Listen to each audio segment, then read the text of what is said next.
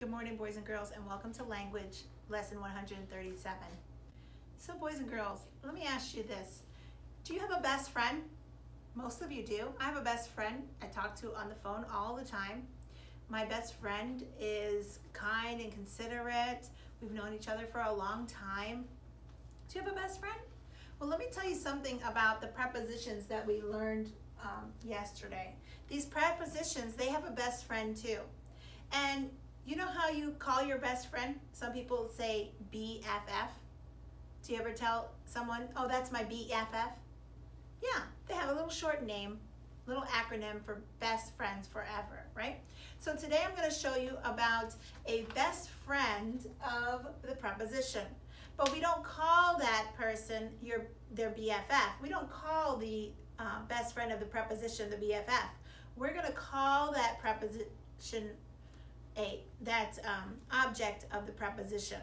So the way I want you to write the preposition, so when I am labeling a sentence and I know that that word is a preposition, you're going to use prep, period. That's preposition. And the best friend is going to be the OP. Now you're saying to yourself, OP, that doesn't sound like best friend. But it does stand for object of the preposition. And that object of the preposition, we're going to show you, we can find that in a sentence. Look up here on our board, we have a sentence that says, the dog is in the box. The dog is in the box. Think about our prepositions and tell me the preposition in the sentence. The dog is in the box. Which one is the tattletale word? Remember, the preposition is a tattletale word that tells where, okay? In, very good, in. If I asked you to underline the preposition, you would underline in. In is the preposition. We label it P-R-E-P, period. Now, the prepositional phrase is from the preposition to the noun. Now, that object of the preposition is either a noun or a pronoun, okay? A noun or a pronoun. Let's talk about what we remember about a noun. A noun is a person, place, thing, or an idea, right? A pronoun is a substitute to that noun, like he, she, it. So I have in, and where's the noun that comes after the preposition? That's box. And box is a noun, not a pronoun. It's a noun. And now, everything from the preposition to the noun or pronoun is the prepositional phrase. Repeat after me. Prepositional phrase. Good. So, I have the preposition. I find the noun that comes after or pronoun, and everything in between is called the prepositional phrase. Let's try it again. I swam across the river. Where's your preposition?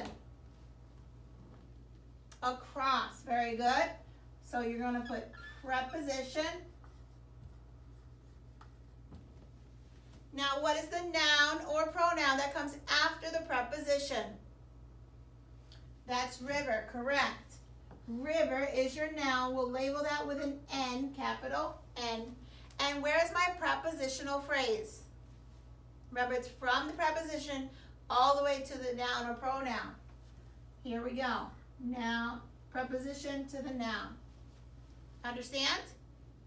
Okay, let's go. Keep going. Amy is visiting with her grandmother. Where's the preposition? Do you know? Think about your prepositions. Very good. With is my preposition. Preposition. And the noun or pronoun. Now you're thinking to yourself, wait a minute, I see nouns and pronouns. Her is a pronoun, but not in this sentence. Think about it. Her grandmother is the her is not a substitute for he, she, him, or her. It's not a substitute for Miss Best, right? Her could be a substitute, but not in this sentence. It's not a pronoun. But grandmother is a noun.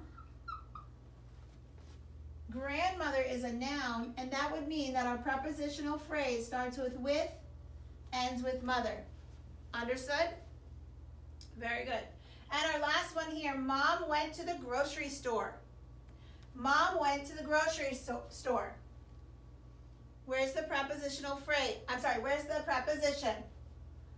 To. She went to.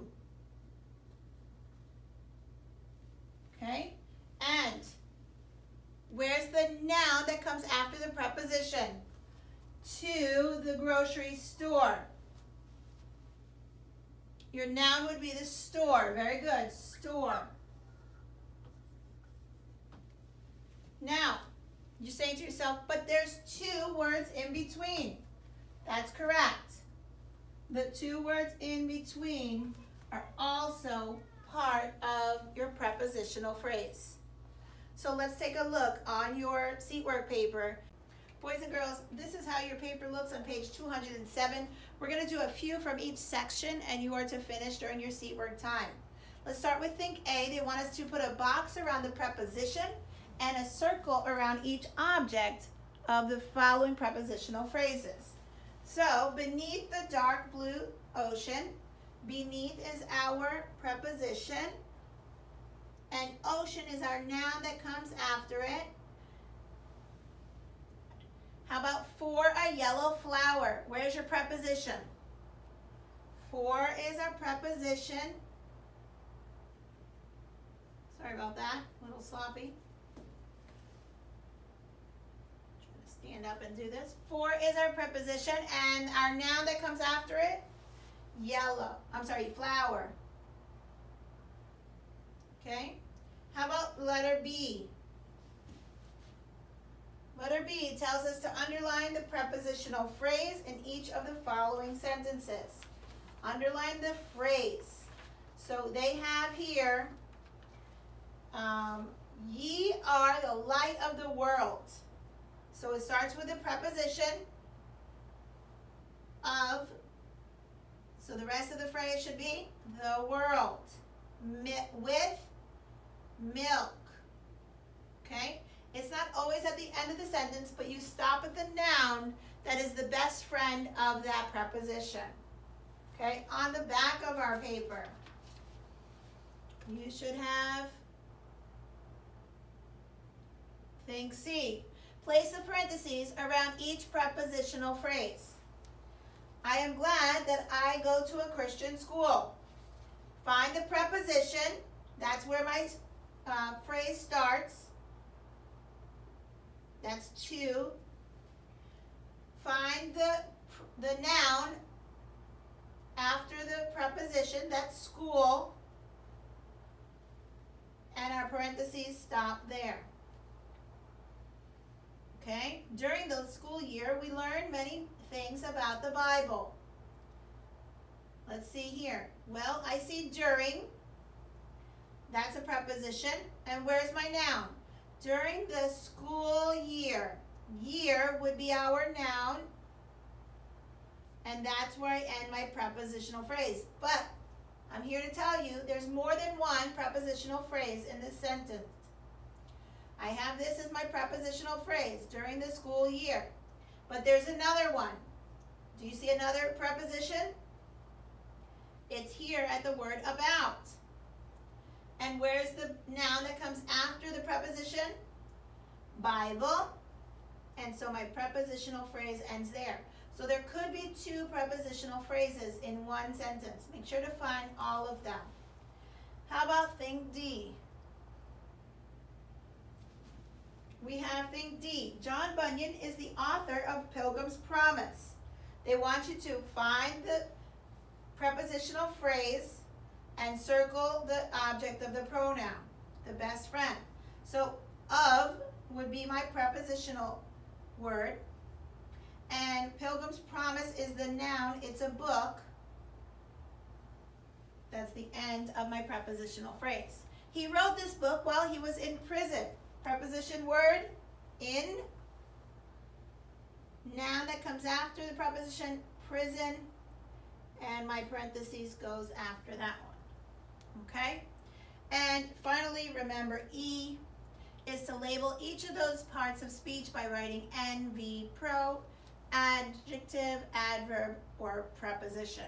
Go ahead and fill that out, boys and girls, and we will see you back for lesson 138 tomorrow. Have a great day.